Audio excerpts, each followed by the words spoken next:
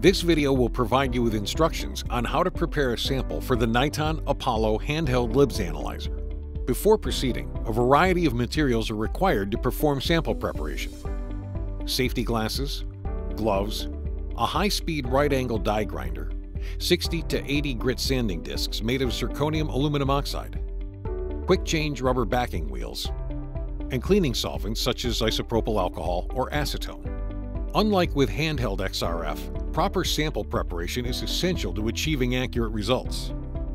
Trace amounts of contaminants, such as grease, paint, or scale, may yield unreliable outcomes. Follow this tutorial to achieve the best analytical performance and minimize invalid results. Before we begin, safety is our top priority. Be sure to wear safety glasses and gloves when using high-speed grinders to prepare samples.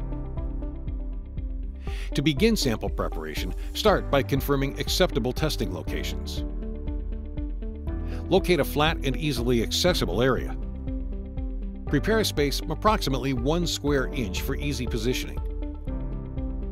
Before grinding, clean the area to remove oil, grease, or debris using a basic cleaning solvent such as isopropyl alcohol or acetone.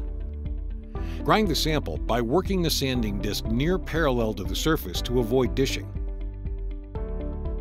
Move the grinder in one direction so as not to cross-contaminate the fresh surface. Avoid using excess force and maintain control of the grinder to prevent removal of excess material. Keep in mind that areas where coatings or paint have not been completely removed will yield poor or unreliable results.